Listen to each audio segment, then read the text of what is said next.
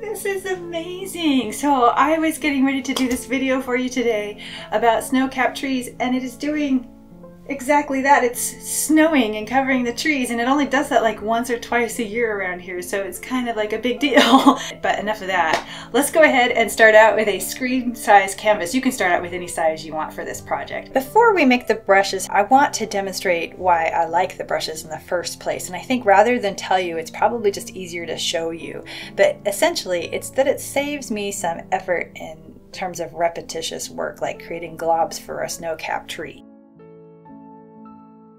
Alright, we're going to pop open the brush library by tapping the brush icon, and then we're going to come all the way up, scrolling with our finger to the plus sign. Then we're going to tap the plus sign, and then we're going to go ahead and name this, and I'm going to call it Tree Project. And just because I find it's a little bit easier to work with, I'm going to grab this new set and just move it down a couple. So now I need to grab a couple of copies of some brushes that are standard for Procreate. So we're going to go down to our calligraphy set here. Let's see, where is that? Right here. Gently slide the script brush over, tap duplicate, and then I'm going to tap chalk, slide it over, tap duplicate, and now I'm going to take this tapped chalk, and I'm also going to grab the script. So now both of them are selected, and move these copies into my tree project. Drag and then hold over Tree Project.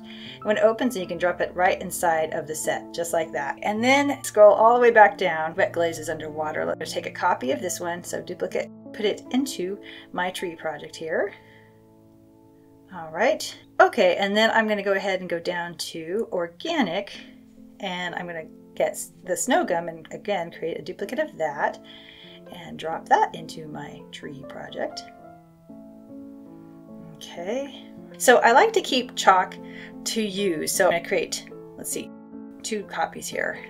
So with the first one, I'm going to go ahead and tap it twice to open up the studio, and then the first thing I want to do is I'm going to change my spacing. I'm going to move it up to, I don't know, about 12%, I think, 13, 12, that's fine, and I'm going to give it a jitter of about, well, yeah, 65, 66, somewhere in there. That looks pretty good.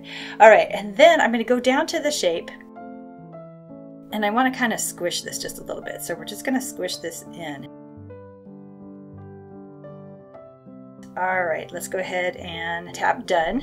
Okay, and then I want to take the next copy of my chalk brush, and I'm going to go into the stroke path, and I'm going to change that to something a little bit more, like maybe around 24 or 3 or something like that, and a jitter of about somewhere around 36, 35, that's my guess. Okay, and then we're going to go to the shape. And let's see, this one, I also want it to be squishy, but I'm going to be using this just slightly different. I'm going to use this to be the tree shadow. So let's, and then we're going to go ahead and we're squishing it to a sort of an eye shape, and then we're going to draw this down just like that.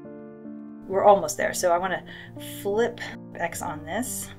I'm going to change the count to 7, and then I want to do a count jitter on this so it moves around and everything. I'm thinking somewhere around, whoa, that's probably too much. Something like that looks probably pretty good. So let me clear the drawing pad really quick so you can see. I want this to be for making a whole bunch of trees, like shadows for the trees. So this is really my tree shadow. So look at that. It looks like sort of like a forest. And the brush we created just before this is going to be sort of the detail for that forest. I'm probably not going to use this brush today, but I am going to be using it in a future tutorial. So I wanted us to be making that to get ready for that future tutorial. Okay, so that looks pretty good. I think I'm done here. Let's go ahead and name these just so that we can be clear about what we've got. So I'm going to go ahead and put my name in here, and I'm going to keep this chalk, and then I'm going to give it a name, and I'm going to call this shadow. Okay, and then we're going to tap done when we're done. And then here I want this to be, yeah, this is so cool. It looks so much like a tree. Okay, so this is what we're going to call, whoops, I'm sorry about that, our loud noise there. We're going to go ahead and give this a name. So again, made by Liz. And then I'm going to call this chalk, and I'm just going to call this tree. And I'll know what that means, done. Now I want to turn the script brush into something that works really well for snow. So let's go ahead and tap twice so that we can open up the studio. And now for this one, I'm going to change the spacing to somewhere around 15 to 14. It's just a little bit spaced here, but I'm also going to give it a jitter, a lot of jitter. So let's see, yeah, somewhere around 90. Let's call it 90. That looks pretty good. But I also want this to be squished so it looks more like a tree shape. And this is going to be for our snow, and it's pretty effective here. So let's go ahead and go to our shape.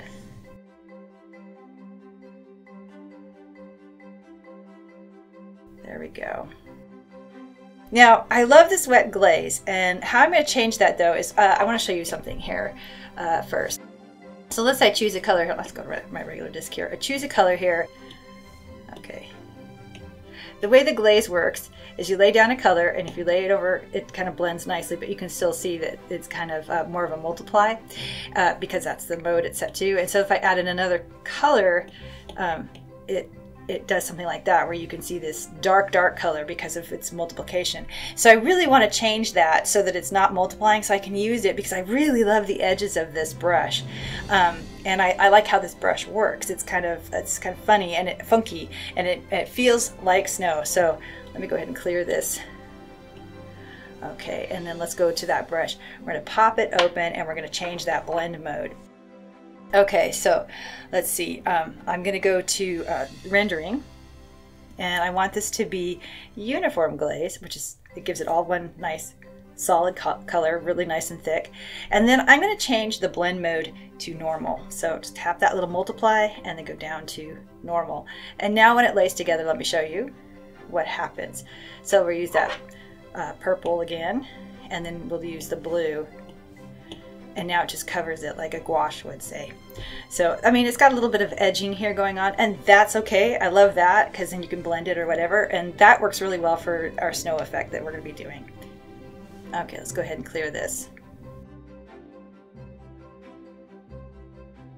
Okay, our next brush is this snow gum, and I really like how it works. So let's see.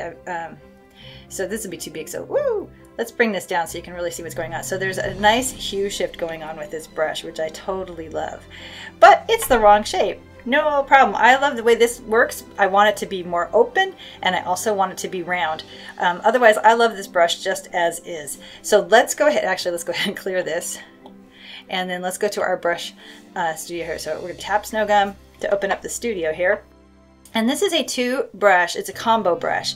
And what we're interested in is this top one. And you can see by the blue highlight here that that's the one that we're looking at. If we were to select this, then this is the brush we're looking at. So, but again, we want the top one there.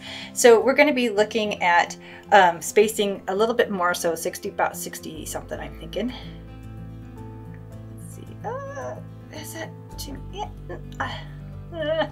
I don't know, I'm thinking maybe 50. Well, it could be just too much, and I can go over a couple times. So yeah, I think I do want something around 60, and even 65 maybe. Yep, there we go. So it will be sort of like snow flurries, and I can add more if I want to. And the thing I love is the size jittering too. It's really cool. But I am going to give it more. I want to give it even more. So I don't know, somewhere around, I'm thinking, somewhere around 140, I think. Yeah, that looks pretty good. So you've got lots of different, it looks like depth going on here, which is totally cool. Okay, so we've got that going on. And then the next thing I want to do is change the shape. So we're going to go to shape, and we're going to change it from this nice little leaf shape. We're going to tap edit, import, source library, and then we're just going to go ahead and take the small point right there. And we're done. Okay, so it's no longer snow gum, really. It's now just snow. All right, so we're gonna go ahead and tap done here. Awesome. And that's really all there is to it when you're making your own set. I have this Winter 22 palette that I will make available for free. There will be a link in the description below. And I'm gonna go ahead and select this light blue color right there. And I'm just going to drop it into layer 1 and then create a new layer on top of that. And I'm going to go ahead and select this nice white color there. And I'm going to select that first brush there, and I'm going to go ahead and let's see, I'm going to make it about, actually about 40%, 41% is fine. And I'm just going to draw a nice little hillside here. And then I'm going to refine the edge so it doesn't look so much like it's windblown, and by bringing down the brush size there, and just kind of go along the edge here. Now it just looks like it's like little pieces of grass poking up through the snow, which is kind of nice. Okay, now let's go ahead and work on our tree. So with a new layer, I'm going to go ahead and select this blue. Okay, and then we're going to select our tree that the tree brush we've made. And now this gets bigger with the pressure of the brush. So we're going to start out with a light touch and then start zigzagging until we start getting the tree kind of shape that we want for our tree. There we go. Now we could add in pieces right in here if we want to. Like if we feel like it's not quite the shape we want, or we want it to be a little fuller, we totally can do that, just like that. All right, so now let's go ahead and create a layer on top of that. We're going to tap that layer, create a clipping mask, and go back to our colors here and select that light yellow color. And we're just going to just kind of paint along the edge here of that light, with that light yellow, to give some highlights. And now the blue is already our shadow, which is great. And we're going to go ahead and select this very hard to see green color in this palette. And we're going to paint in sort of the center. And I like doing it this way because it kind of mixes up the colors a bit and keeps the textures very interesting look to it. So I kind of like doing this. And this is just our undercoat here for our impressionistic tree. Now let's go ahead and work on our snow. So we're going to create a new layer on top of this, and we're going to go back to our white color here. And now we're going to select this script brush that we have modified. Again, it is sensitive to pressure as well. So we're going to start out with a light touch and then kind of get a little bigger as we go down. But let's see, what size do I want? Oh, actually, somewhere around 30 seems fine. So we're going to go ahead and just kind of draw a little bit of snow up top. Okay, and now we're going to just kind of do sort of a zigzaggy pattern down a little bit. And right about in here, we're going to start making it a little different. We're going to start kind of coming out as if we have some tree limbs, just like that. And we can press down to make the tree limb bigger, as it might be. And you can see it's kind of like snowballs forming, which is really kind of cool. So we're just going to keep on doing that and come all the way down.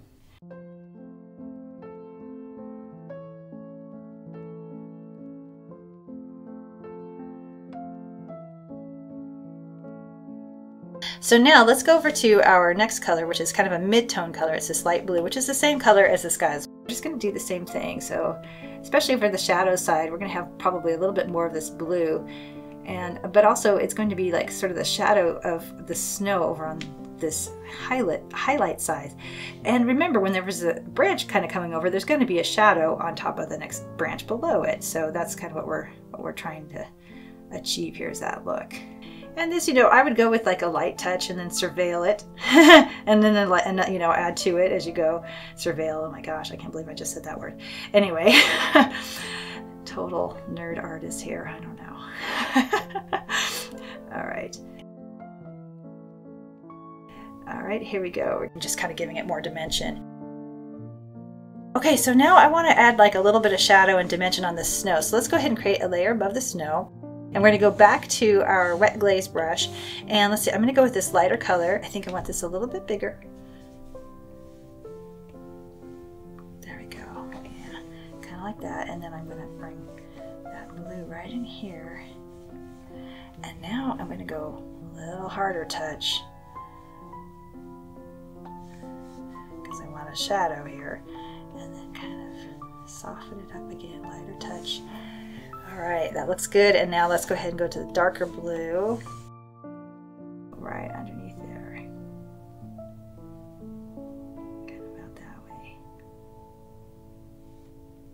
Okay, and that's nice and soft. Okay, that might be a little bit much, so let's see if we can soften this down just a little bit so it's a little bit more realistic. Oh, that looks good. Okay, I like that. Okay, so now the last thing to do is add our snow on top here.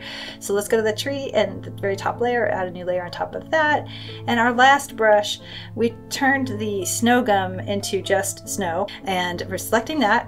And let's see, I think that's, let's see, yeah, 12%. Let's go with 12%. And the thing I love about these brushes, we're going to select white, is that they both change, they jitter in size and also in terms of their color, which is really cool. So then just like lay them down wherever and they will jitter for you. It is so cool. Okay, and I think I want a couple bigger ones, so bring that up to maybe 23. Whoops. Whoa, okay.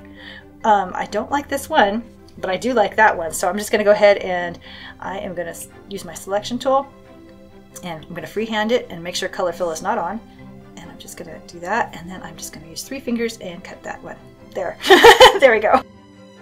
I hope you've enjoyed this video, and this is another video I think that you'll enjoy as well. Meanwhile, I hope your day is amazing.